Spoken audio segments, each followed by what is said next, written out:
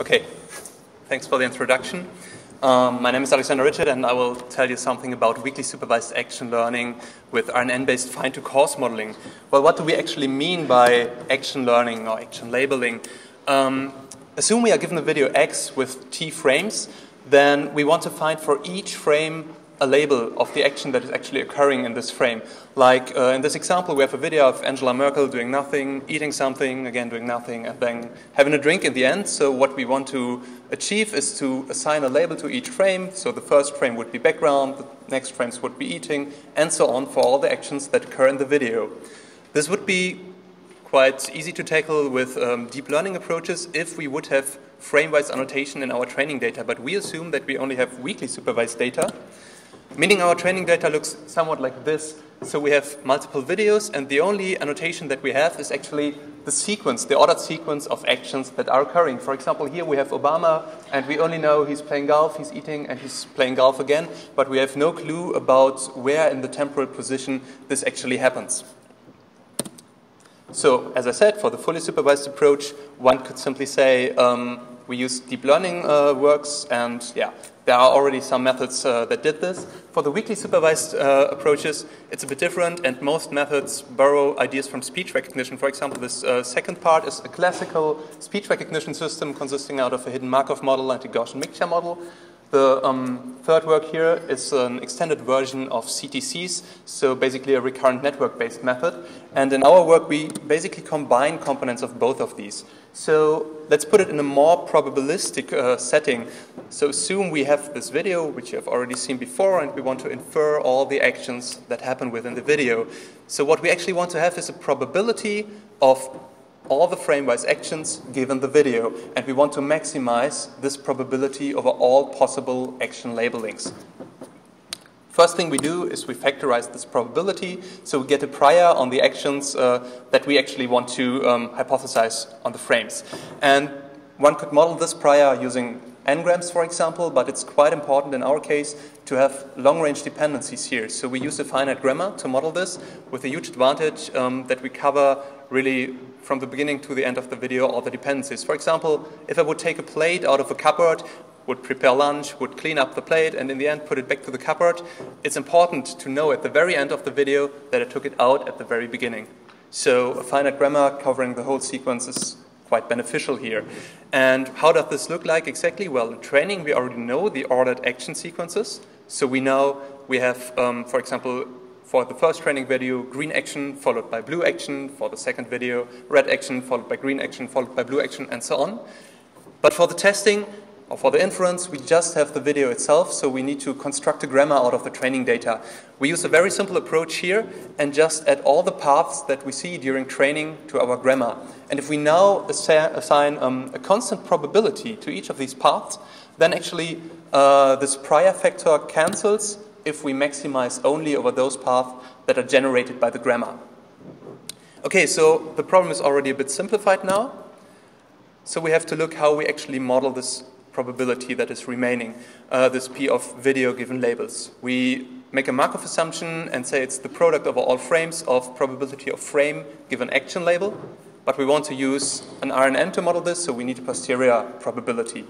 Simple trick, we apply a base rule to obtain action label given video frame, and we need to divide by the prior in order to get something that is proportional to the original probability. Okay, in order to model this probability, we now use a recurrent network. So the inputs are all the video frames, then we have a layer of gated recurrent units, and at each frame the output is a distribution over all action labels given all previously seen frames. Why do we use these gated recurrent units? Well, they have a huge advantage. They can give a high or low weight to the current frame, and they can also decide to give a high or low weight to the temporal context that has been seen. So let's make a brief example. We have here the current frame circled in red, and it's clearly a frame belonging to this green action class.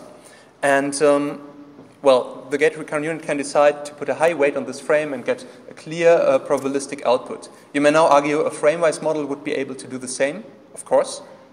But we have another example where a frame-wise model would fail. Here the frame, the example, is quite noisy. It's not clear to say to which action class it would belong.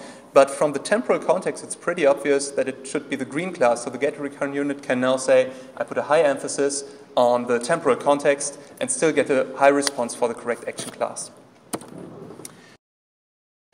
The point with these RNNs is they are very good at modeling local temporal context, but actions and videos can be very long, several hundreds, even several thousand frames long.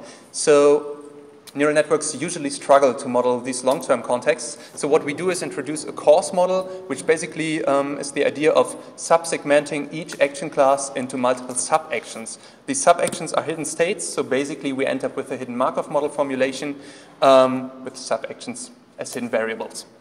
Before, we wanted to maximize over all the possible frame alignments on the action level. Now we want to do the same on the state level.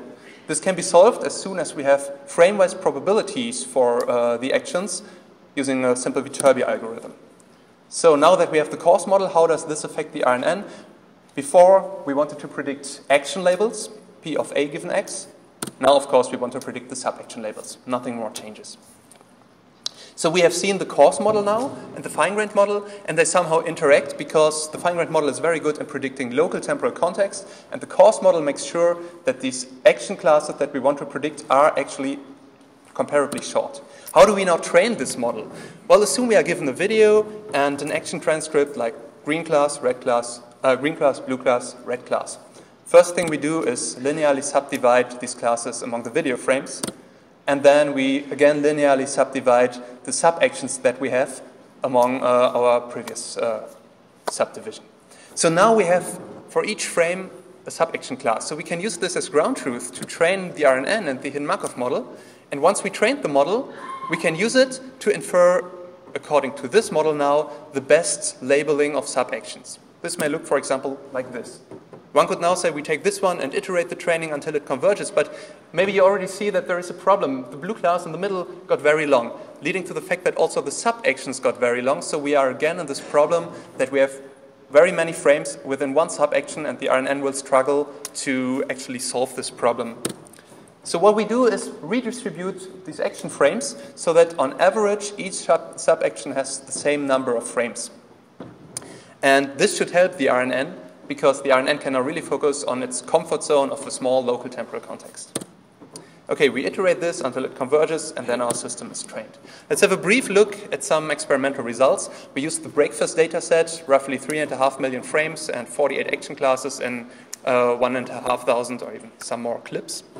And as features, we use improved length trajectories, or Fisher vectors of improved length trajectories, which we extract frame-wise. As I already mentioned, deep learning approaches struggle since we do not have any frame-wise annotations. So at the moment, these dense trajectory features still perform equally or slightly better and are also used in all related work. So let's have a brief look at the coarse model. First case, we have no subaction, meaning we have no coarse model at all. That means we directly have to model the actions. So the RNN has to take care of the complete temporal context, even of the very long actions. And as already mentioned, it's not very good at this. You see it at the blue curve. The performance is quite poor. But as soon as we add these subactions, it gets much better. So we have this distribution. And you already see in the red curve, we gain a lot. But there are still some problems because now we have the case that the subactions can get very long during training when we do the reestimation on video level. So if we now redistribute the subactions in a way that they are on average always of the same length, the RNN can really perform at its best because all the chunks will be comparably small and will enable the RNN to capture the complete temporal context that is necessary. This is the brown curve that you can see, and you see that we obtain the best results here. Concerning the fine-grained model itself, is it really necessary to use an RNN? I have already given you some examples where RNNs can perform better than frame-wise models, and here we also see it in the numbers. So we use a Gaussian mixture model as some classical approach that is frequently combined with hidden Markov models, a multi-layer perceptron that has the same number of parameters as the gated recurrent unit network, and of course our recurrent network. And what you see is that both the GMM and the MLP, blue and red curve, are clearly worse than the RNN model that we have. Concerning some state-of-the-art results, we can compare to work of Bojanowski that use discriminative clustering. I have to admit this is not a completely fair comparison because this work was designed to only align video frames to actions if the ordering is already known during inference. So if the ordering is not known during inference, as in our case, the performance is not very good. But these other two methods, the speech recognition methods and the extended CTC version, they are already quite good. Our system is slightly better if we just used the fixed subactions, but if we introduce this subaction reestimation together with the RNN, we can see that there is a huge boost of 5% in performance due to the fact that the RNN is really supported by the coarse model to always be in its comfort zone, to always have to deal with the local temporal information only. Yeah, okay, these were only some few numbers, so if you're interested in getting some more, feel free to visit me at the poster. We will also have a small demo of the system, and if you want to mess around with the code by yourself, check it out on GitHub and work with it. Thanks for your attention.